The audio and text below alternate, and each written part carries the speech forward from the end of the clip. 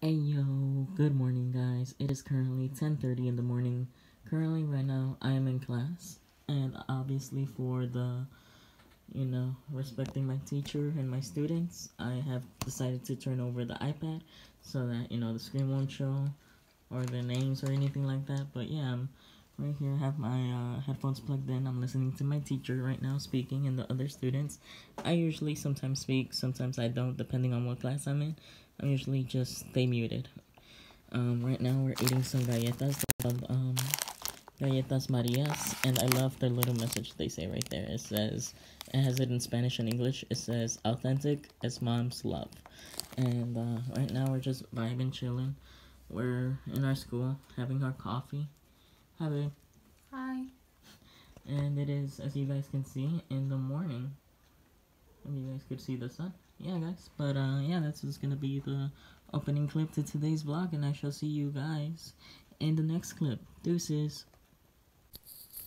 Hey yo, what's up guys? I'm back finally with another video, and in today's video, like always, it's just gonna be me talking, and hopefully I'll have a little demonstration in this video. It's gonna be a short demonstration, but in today's video, what the topic of today's video is going to be is, what is my physical condition? Why am I in a wheelchair? And what is my physical condition called? And maybe some pros and cons of it, probably, I might include in this video. So let's get right into it.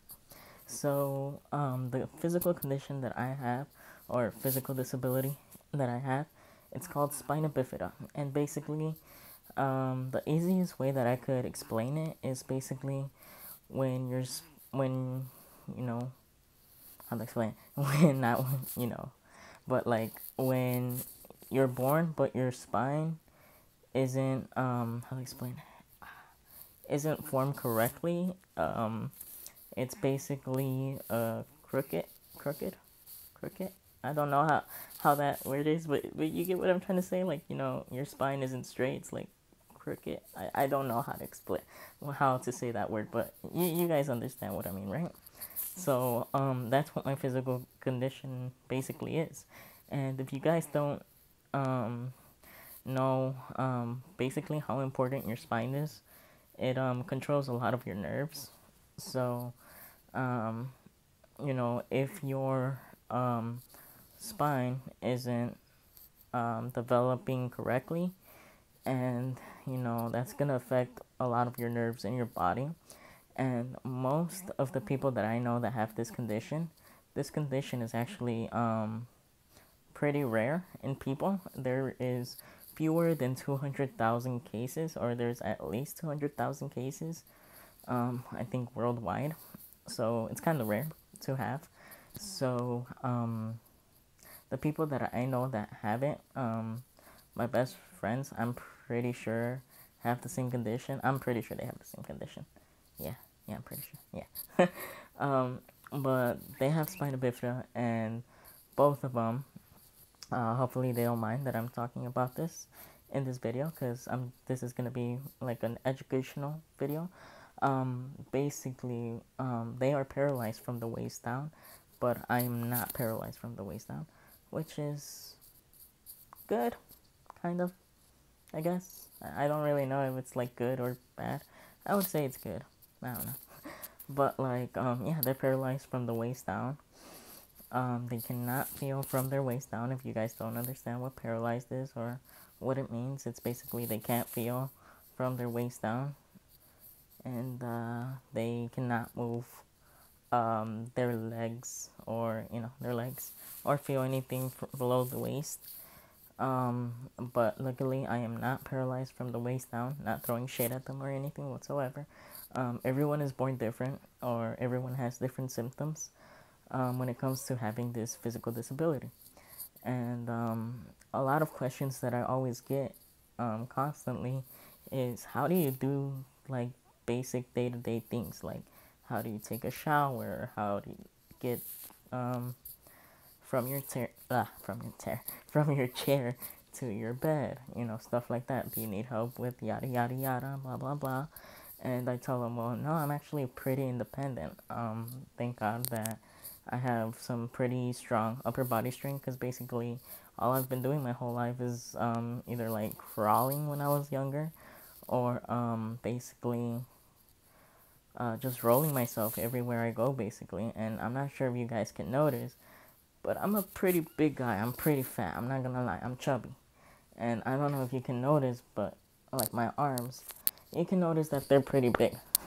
So a lot of people when they see me, they're like, "Whoa, you look pretty buff," and I'm like, "Not really." And they ask me like, "How did you get like that? Like, how did you get buff?" And I tell them, I'm like, "Well, that's kind of a dumb question to ask. I mean, you see me in a wheelchair, and I get that a lot of people that haven't seen or know anybody with a physical disability, they have a bunch of questions. But I mean, sometimes you low-key gotta stop and think like, how did they get that way? You get what I'm saying? Like, if you see someone that has really strong upper body strength or has like buff arms or stuff like that, like if you see them and they're in a wheelchair, a manual wheelchair, let me just clarify that, manual wheelchair, because there's basically two wheelchairs out there. Manual wheelchair, which is the one that I have, and if you guys don't know what manual is, it's basically like a hands-on wheelchair. You use it, you roll with it with your hands. You have full mobility with your hands. And then there are power chairs. And power chairs are for people that that don't have that much how to explain it? That don't have that much mobility in their arms. And there's different types of ways you can use a power chair, if I'm correct. There you can I've seen people, I'm not sure if Stephen Hawking had a chair like this, but I know he used the power chair, and you can control your power chair with your what's it called? With your headrest. My wheelchair does not have a headrest because I decided to remove it. Um, but I believe you can control your power chair using like your head only with motions, or I don't know how they do it because I've never experienced that or used one before. And there's people that have like a joystick on their power chair and they just control it with their hand movement. And that's two ways I've seen people use power chair. And dang, fudge, I lucky forgot what I was gonna say. But the way that I do basically day-to-day things is I just use my arms literally for everything basically. So how do I explain it? So this has actually happened to me once when I was in high school, and we were alone in the classrooms, and a student was like, "Do you mind me if I ask you something?" And I'm like, "Sure, go ahead." I've been asked a bunch of questions, and I'm not ashamed of it whatsoever. I don't care what type of weird questions you got that you want to ask, because I've been asked some really weird personal questions and stuff like that, and like, I really don't care talking about it that much, only because I know I'm basically educating people on disabilities, and that's awesome in my opinion. If you don't understand how someone does their day-to-day life, I think, depending on the person, I think it's totally okay to, depending on the way that you ask it, if it's not rude, if it's not to kind of humiliate someone, um, I would say go ahead and ask someone with a physical disability if they're okay with sharing, that information with you. I would say, yeah, educate yourselves, people. Learn how people with disabilities, get around and stuff like that. How they do their day-to-day life, because we matter. We have voices, some of us don't have voices, but we matter. We're here, and we're just basically trying to live as normal as you are. And I think a thing that sucks, a big con, I think that sucks for people with disabilities, is you basically spend money. The way that I see it, you basically have to spend money, thousands of dollars, to try to live your life as normally as you can. Now, let me give you an example. I live with my parents, and I live in a house, and we have stairs to get, to the main door. And before, my mom would like tilt my chair back and like slowly start like pushing me down the stairs while holding onto the chair. And eventually I got heavy, and they had to sign up, and they had to basically pay a portion for a wheelchair lift to be set up at the front of my house so that I can, get to the main door. That's one thing that, we had to buy in order so that I can basically live a normal life and get, into the house. We had to spend thousands of dollars, um, you know, to get an elevator installed. Other things, for example, I'm at a stage where I kind of want to learn to drive, but I'm still thinking, like, how am I gonna drive? What am I gonna drive? Stuff like that. And basically, you're gonna have to buy certain adjustments to have to your vehicle in order to be able to drive. Because I have really, really, really short feet. They're basically useless, at least. I'm gonna say they're basically useless because I just use my arms for everything. So a girl had asked me like, "Hey, how do you do day-to-day things, or how do you shower, stuff like that?" And I'm like, "Well, I use my hands for everything." And she was like, "What do you mean you use your hands for everything?" And I told her, I'm like, "Well, I can lift my whole body with just my hands." And she's like, "No, you can't." She thought I was like, she thought I was capping, and I was like, if you guys don't know what capping means, it basically means like she thought I was lying. And I was like, "Yeah, I can." And she was like, "No, you can't." And I'm like, "I can show you literally right now." So I was like in between two desks, and I just lifted my whole body up. And it was funny. She got scared. She's like, "Don't fall." And I'm like, I'm not gonna fall. Like, I've been doing this my whole life. And she was so amazed. It was hilarious. Like, the expression on her face, it was hilarious. She's like, "No freaking way." And I'm like, "Yeah, I do this on a day-to-day basis, basically." Um, so I'm gonna show you guys how I get onto my bed. My bed is actually pretty short, which is a plus. And as right now, I'm gonna show you guys me lifting my whole body on my wheelchair, basically. And we sometimes would call these, or you can call these like what's it called? Wheelchair push-ups. There you go. All right, now give me a second. I'm going to I'm gonna stop this clip right now while I adjust the phone, and I can, get my whole wheelchair and frame kind of into, the frame. Well, I don't know if I worded that right. I'm pretty sure it's completely wrong, but you get what I'm trying to say. So I'll be right back. Alright guys, I am back. Now I'm just gonna roll back, and I'm pretty sure you guys can see the wheelchair, and you guys can see my legs, hello, I have super tiny feet. So pretty sure you guys can see the wheelchair, and I actually need a new wheelchair because I'm getting pretty fat, not gonna lie, and I kind of feel somewhat uncomfortable in this chair, and I need a new wheelchair. So you guys are just gonna see me lifting my body. How to explain it? I'm gonna do basically like a wheelchair push-up, basically. So what a wheelchair push-up is, you basically grab yourself.